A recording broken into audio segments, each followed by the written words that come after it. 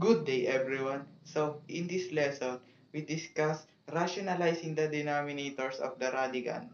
Our objective: rationalize a fraction whose denominator contains a radical.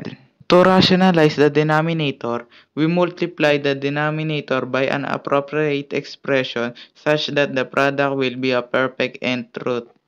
When the denominator is a binomial, we multiply it by its conjugate. The conjugate of a binomial is a binomial of the same terms but of a different sign. Example: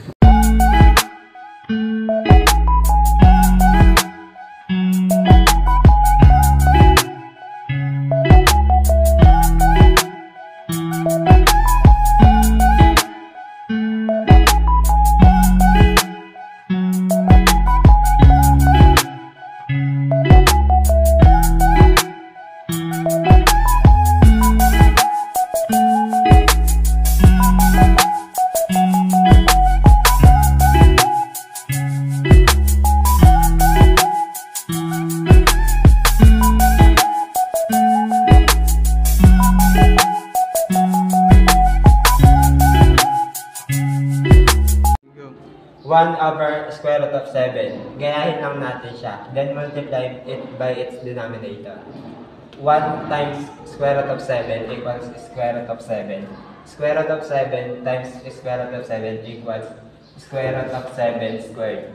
Then ang final answer is square root of 7 over 7.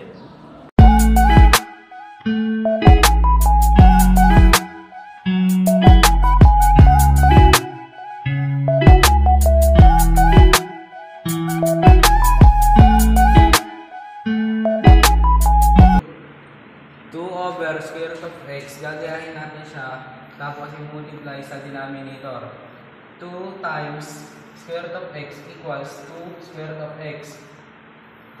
Square root of x times square root of x equals square root of x squared equals 2 square root of x over x.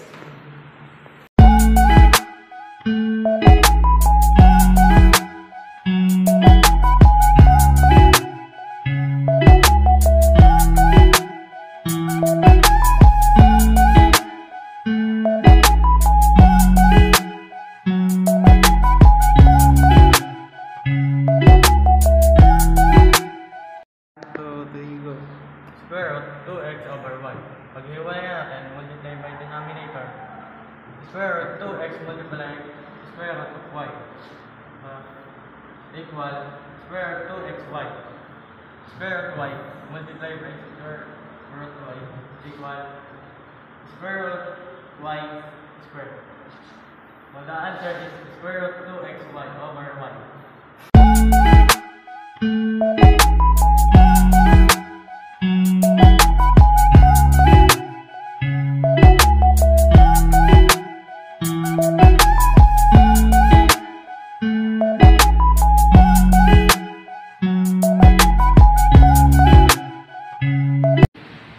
Square root of 3ab, gayahin lang natin siya, then multiply it by its denominator.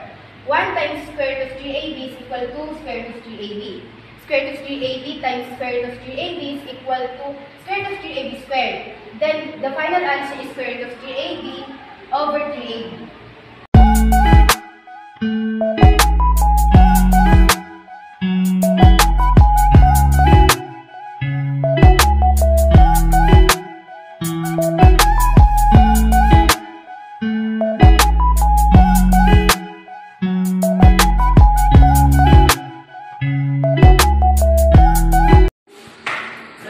Example is square root of 3m over 2n.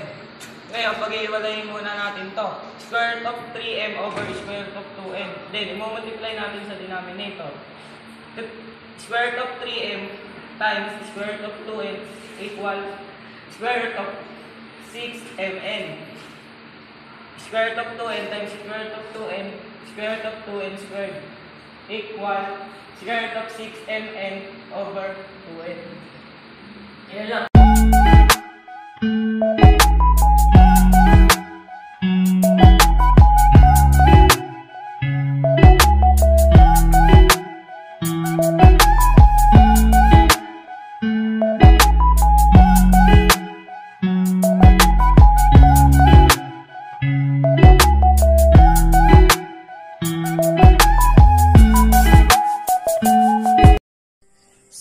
equals square root of 5a over square root of b. Kagayahan lang natin siya, then multiply by its denominator. Square root of 5a times square root of b equals square root of 5ab. Square root of b times square root of b equals square root of b squared. Therefore, the final answer is square root of 5ab over b.